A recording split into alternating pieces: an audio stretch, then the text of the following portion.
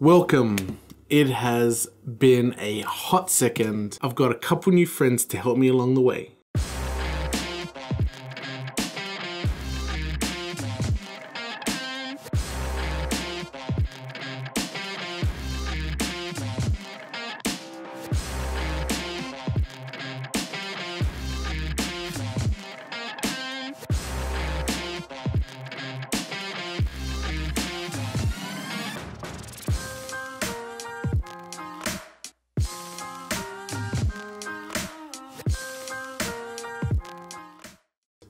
I sincerely hope that you and your family are all safe during this crazy time and year.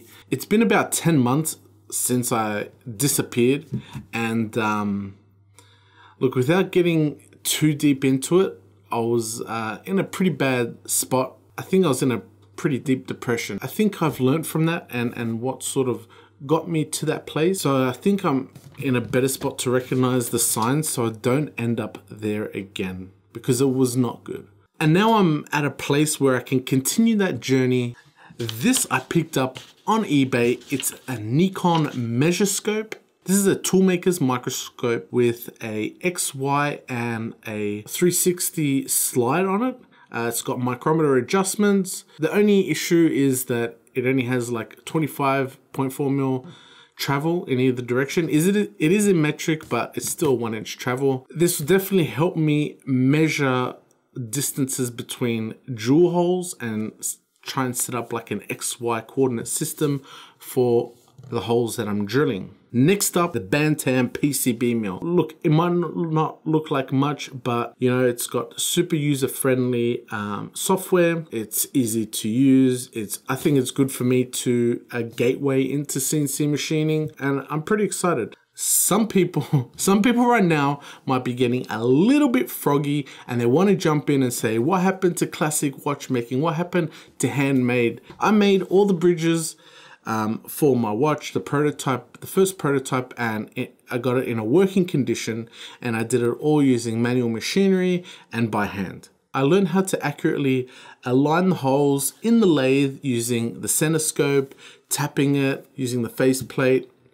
You know, and that's a great skill, and I'm glad I went down that path and learnt it. You know, some people use the wobble stick, they even go further. After all the prototyping and parts and scrapping and remaking parts, I probably aligned over 100 holes over again. The same ones, the alignment pins, the screw holes, the drill hole for the 6498 movement, okay? It wasn't like I was doing, one day I was doing this movement, another day I was doing a different movement. No, it was the same movement over and over and over again.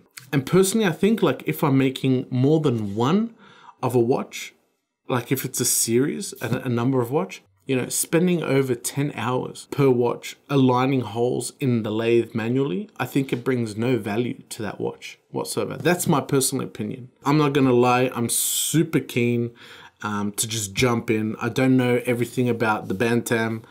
I don't know everything about the Fusion. It's probably going to be a recipe for disaster, but that's what this channel is about, and the itch just needs to be scratched.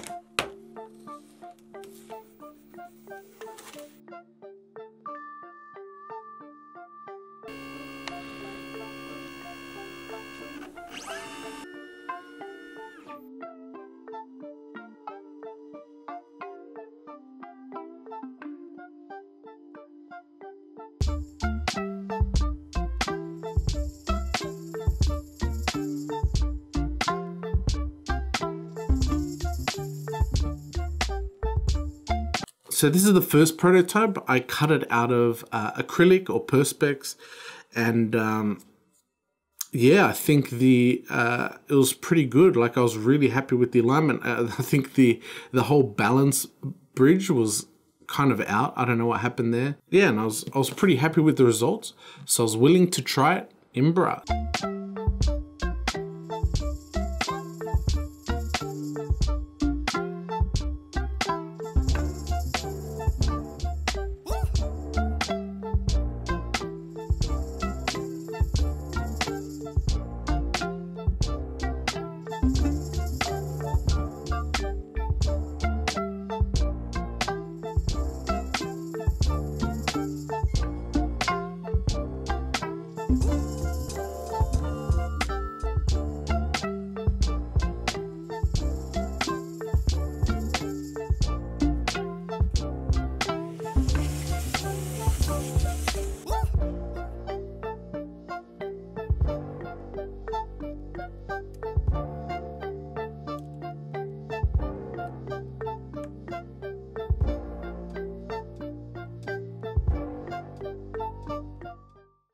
I'm very happy with that. I honestly think that this can work, and I'm very happy with the results so far.